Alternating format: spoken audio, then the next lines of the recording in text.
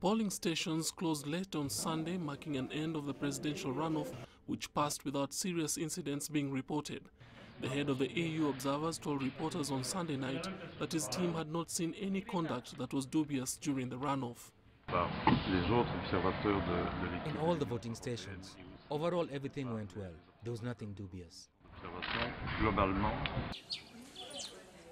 Earlier in the day, African observers were in Timbuktu, the ancient desert city in Mali's north, to make sure that polling was conducted according to international standards.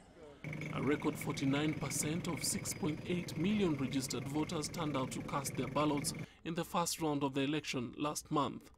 Observers told Reuters news agency that participation appeared to be slightly lower for the runoff, but the vote had been peaceful and free of major technical problems.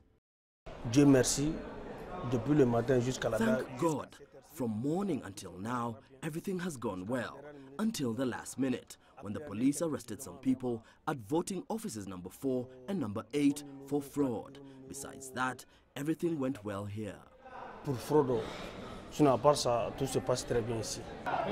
It was former Prime Minister Ibrahim Boubacar Keita's race to lose after winning nearly 40% of the first round vote and receiving endorsement from almost all the other candidates.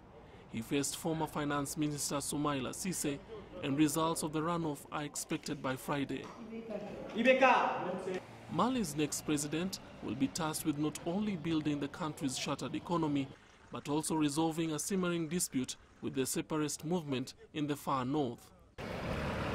Noel Makugu, CCTV.